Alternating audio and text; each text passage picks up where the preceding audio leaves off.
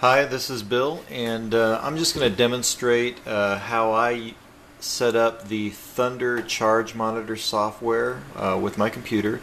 One of the problems that I'm experiencing is under the serial ports there's a drop-down selection list here, and if I select the COM6 port, which is what's currently configured for my charger, it does not want to hold the selection. So if I were to select COM6 and then try to hit connect over here, it tells me to select my port. So one thing that I've had to do in order to get around that is I have to use my device manager settings, and then I have to temporarily disable my COM1 port, and then after I disable that port, which it's done here, then when I come back over here to the port, then the COM6 port is now available, and then I can connect to it. But if you notice how I didn't click it quick enough, so what I have to do is I have to hit the down arrow on the port, and then as soon as I hit the down arrow key on the keyboard, I have to very quickly click the connect button, and then once I do that, where everything else works fine. Now there's a link I'm going to provide on this video that shows how I got the software installed and everything that I've done. I just followed everything to a T as far as that's concerned. Now coming back over here, what I'm going to show here is you've got my AC6 charger plugged in, and then I have the USB cord running all the way down to my PC that's plugged into the PC. And then over here I've got a battery pack that's hooked up, and I've got it hooked up in parallel with a bulb discharger. So the idea is that when I set up the discharge through the discharger, it's set up to a really low setting for 0.1 amps, and then the bulk of the discharge is going to be coming through the bulb discharger that I have here at 30 amps. So I'm going to go ahead and set this up to start the discharge cycle. Immediately after setting up the discharge, I'm going to go ahead and hook up the bulb discharger, and then it should record the data back over here on the screen. And I'll show you. Go ahead and set this up here briefly. Okay, the discharge has begun. Now I'll go ahead and plug the bulb discharger in and get a high discharge going.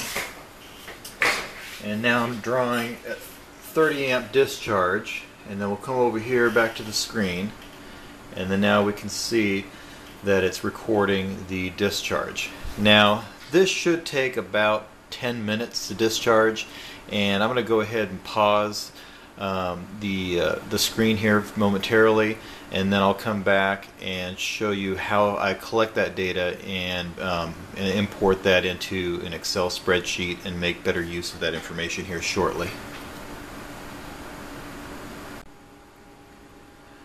Okay, I just finished the discharge using my bulb discharger, and I manually had to disconnect the battery after visually seeing that the voltage under load dropped just a hair below 6.6 volts on a 2-cell pack.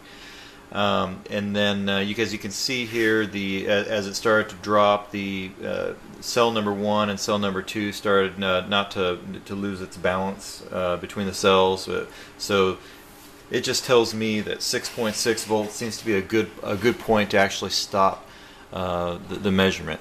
And you can see that here in the red line here is the voltage, which is really the only one that I'm interested in. The current and the capacity are really kind of moot, and I'm not recording any external temperatures as well. So this is really the only piece of information that I'm interested in. What I can do now in order to collect this data is to use this export button, and I'm not going to give a big explanation of how everything works. I'm just going to do what works for me, and I just throw everything into a single results folder. And this particular battery that I'm testing right here is going to be a Turnigy Nanotech,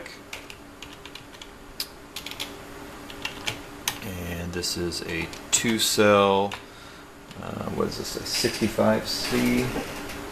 Yeah, 65C and 6 amp pack.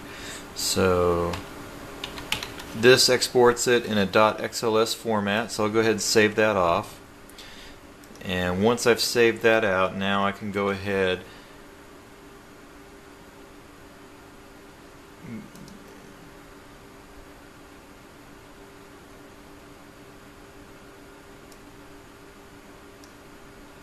Go to my Thunder log results, and this is the result of the export that I just worked on.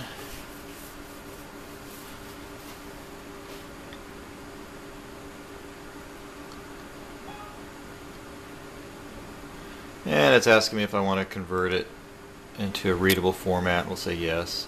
And then you can see that it logs the time here, as well as the individual cell voltages between 1 and 2. And then what I'm more interested in here is the battery voltage column here.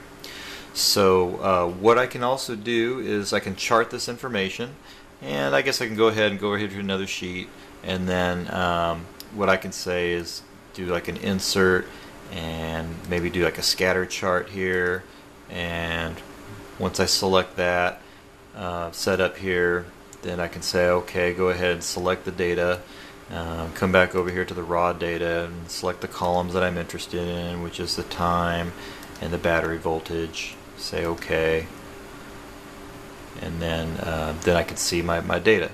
To make this a little bit more readable, what I might do is I might adjust the axis or the axes, and say okay, well let's ahead say the minimum, since 6.6 volts is really where I'm at, more interested in, is I'll say the minimum is 6, and then set the max to maybe see, let's try with 7.5 or I'm sorry, 8. We'll start with that, and then you can get to see a little bit more of the curve. And you'll see where it spiked back up on the voltage over here, and that was when I disconnected the bulb discharger, and so it was no longer under load, and so then the voltage shot back up.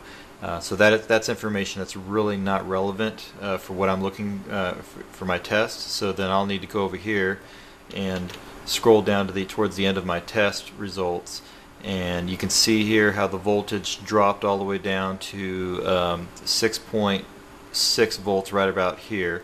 So this information, so this data, all the way, so these last few elements of data I'm really not interested in capturing. So I'll go ahead and delete that. And then I can go back over here to the graph, and you see that it kind of cleans that up a little bit, so you can see where the voltage drops all the way down to 6.6 volts. And that concludes my test. And that's pretty much how I have been collecting my data. Thanks for watching.